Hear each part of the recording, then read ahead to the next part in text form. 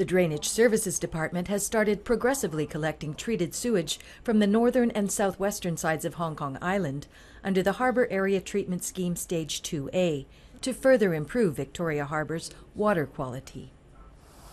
The sewage is collected and transferred through a 21-kilometre deep sewage tunnel to the newly expanded Stonecutters Island Sewage Treatment Works for chemically enhanced primary treatment.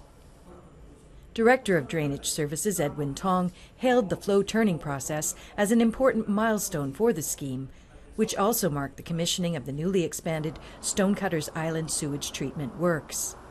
The expanded Stonecutters Island plant can handle as much as 2.45 million cubic meters of sewage, equivalent to the volume of 1,000 standard swimming pools.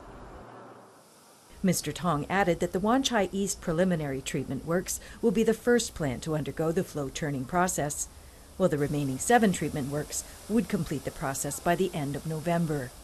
Facilities under Stage 1 were commissioned in 2001, providing treatment for 75% of the sewage generated on both sides of the harbour, while Stage 2A will treat the remaining 25% from the northern and southwestern sides of Hong Kong Island.